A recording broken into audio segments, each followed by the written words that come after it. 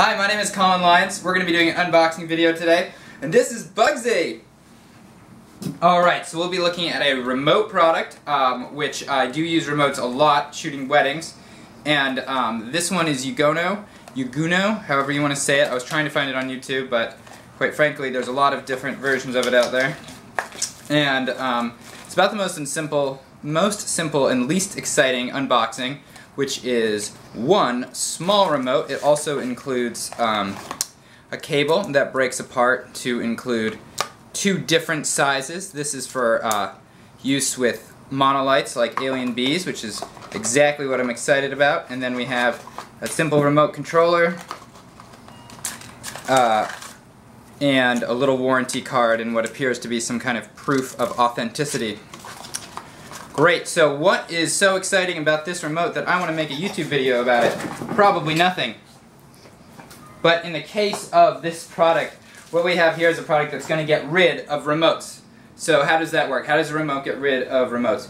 This remote is designed to function with the Canon system, the Canon RT system specifically, the 600 RT. There's a new one coming out, a smaller one, but we'll assume everyone's using this one.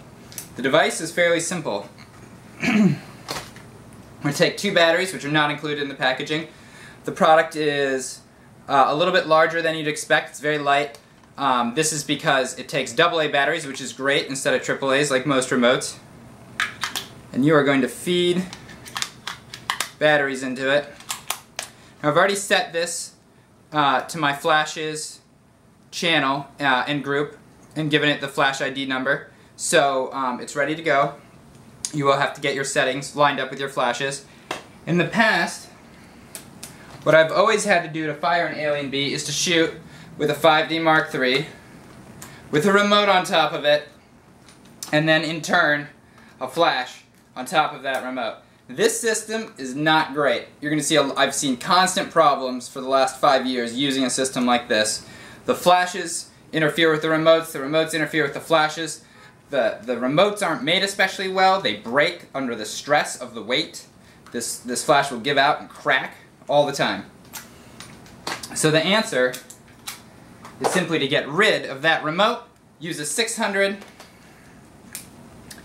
and this product, which taps into the RT network. It can fire other flashes if you want it to.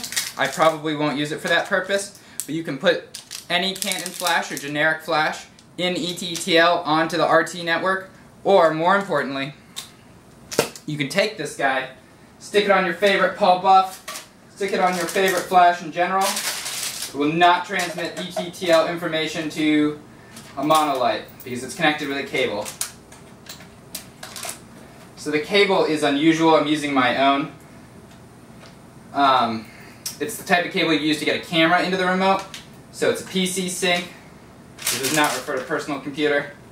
For all you new kids, plug that into the side of the flash, and then depending on your flash, this one uses a mini jack, a headphone jack, so we'll plug that into the flash. And basically what you've got is you've got an alien bee, in this case an Einstein, attached to the Canon RT network that fires only in manual. Now the reason I use these is because I shoot bounce at receptions, so I'm going to light the whole room. This flash will still function normally, so you can put a flash cap on it, you can shoot with it directly, you can shoot with it bounce, you can do whatever you want with it. When you turn this flash on and you set it to shoot as the master, the light on your remote will turn green as well.